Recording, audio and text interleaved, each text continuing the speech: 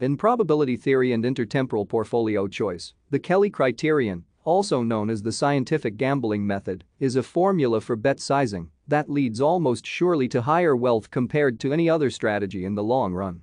The Kelly bet size is found by maximizing the expected value of the logarithm of wealth, which is equivalent to maximizing the expected geometric growth rate. The Kelly criterion is to bet a predetermined fraction of assets, and it can seem counterintuitive. It was described by J. L. Kelly Jr., a researcher at Bell Labs, in 1956.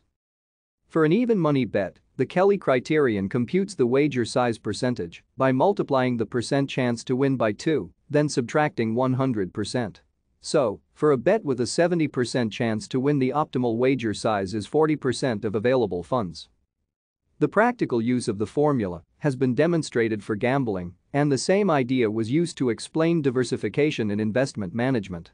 In the 2000s, Kelly-style analysis became a part of mainstream investment theory, and the claim has been made that well-known successful investors including Warren Buffett and Bill Gross use Kelly methods. Thank you for watching. Like and subscribe if you would like to view more of our videos. Have a nice day.